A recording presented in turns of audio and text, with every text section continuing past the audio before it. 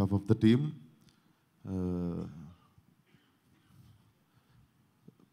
పెద్ద అంటే చరిత్ర సృష్టించడానికి పెద్దగా బడ్జెట్లు కాదు, బడ్జెట్లు అవసరం లేదని చాలాసార్లు ప్రూవ్ అయింది మనకి ఇండస్ట్రీలో.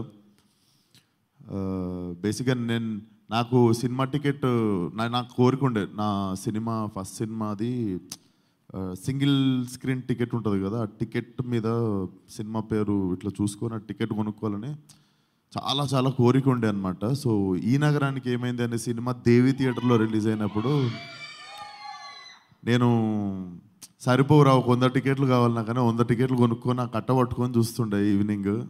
సో అయినో చరిత్ర సృష్టించాలంటే బడ్జెట్లతో పని లేదు.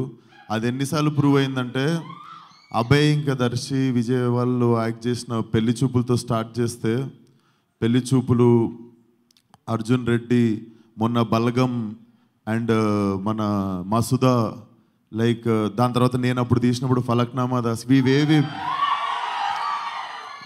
ఎప్పుడు ఒక బడ్జెట్లో మా సినిమాని హిట్ చేయలేదు. ఎందుకంటే మనం డబ్బును ఖర్చు పెట్టింది చూస్తాం కదా, దాని వెనక పనిచేస్తున్న మనుషులకి వాల్యూ ఎంతనో మనము లెక్క కట్టితే I think that is bigger budget అనిపిస్తుంది. So the same magic should repeat for Ramanna and youth. And నాకు తెలిసి సిటీలో యూత్కి ఏమో కానీ నాకు తెలిసి సిటీలో కానీ రూరల్లో కానీ పొలిటికల్ నాలెడ్జ్ ఎక్కువ రూరల్ యూత్కి ఉంటుంది నాకు తెలిసి. అంటే మనోళ్ళు క్రికెట్ అండ్ పాలిటిక్స్, విరాట్ ఎవరిని దింపేది ఉండే నెక్స్ట్ బ్యాటింగ్లో, అరే వాడిని దింపేది లేకుండేరా అని చెప్పి డిసైడ్ చేస్తుంటారు. అండ్ ఈయనని నిల్చోబెట్టేది లేకుండా ఆయన నిల్చోబెట్టేది ఉండే, అరే ఇక్కడ ఈ మేనిఫెస్ట్ చేస్తే గెలుస్తుండేరా, మిస్ అయిపోయింది అని చెప్పి కూర్చొని డిసైడ్ చేస్తుంటారు అనమాట. సో నాకు తెలిసి ఆ ఫ్లేవర్ కంప్లీట్గా పట్టుకొచ్చిండు Abhay. So all the best Abhay. నాకు తరుణ్ 1.5 year కింద నేను చెప్పినుండు, నీ పాయింట్ చాలా టెంప్టింగ్ ఉంది, చాలా బాగుందని చెప్పి తరుణ్ భాస్కర్ నాకు 1.5 year బ్యాకే నీ పాయింట్ నాకు చెప్పిండు. నాకు సినిమా పాయింట్ ఏందో తెలుసు. So very interesting film. All the best to the whole team. And Abhay వాళ్ళ బావగారు ఎవరో సార్, అందరికీ థ్యాంక్ యూ, ఎవరన్నా మర్చిపోతే సారీ. బావా థ్యాంక్ యూ, అందరికీ మర్చిపోతే సారీ, బావా థ్యాంక్ యూ అని మీకైతే 3 సార్లు థ్యాంక్ యూ చెప్పిండు సార్. నేను కూడా అభయ్ తరఫున థ్యాంక్ యూ చెప్తాను. అభయ్ గారు బావగారు ఎవరో ఇక్కడ sir, thank you sir. And so nice to see. ఇందాక అంటున్నట్టు అప్పుడు దర్శి హోస్ట్ చేసిండు ఈ నగరానికి ఏమైంది సినిమా.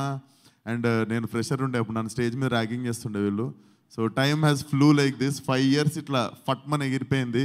అండ్ సభాపూర్వకంగా ఎప్పుడు దర్శితో స్టేజ్ మీద దొరకలేదు. Congratulations on like one of the biggest classics in Telugu industry, బలగంకి.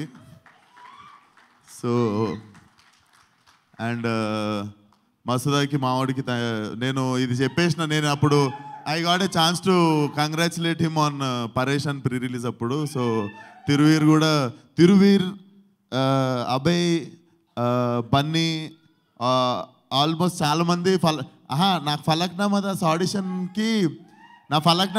ఆడిషన్స్కి first senior actor audition ఎవరు ఇచ్చిందంటే అభయ్. అప్పటికి నాకు సినిమా ఫలక్నామా దాస్ లేదు, ఈ నగరానికి ఏమైంది లేదు నా లైఫ్లో.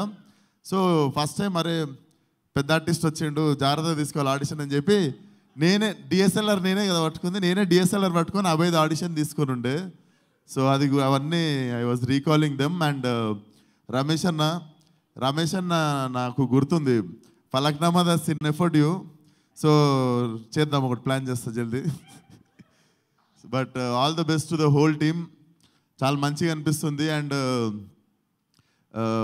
I think there are some females in assistant direction డిపార్ట్మెంట్లో అమ్మాయిలు కూడా ఉన్నట్టున్నారు. సో బేసిక్గా ముంబైలో చూస్తుంటాం కల్చర్.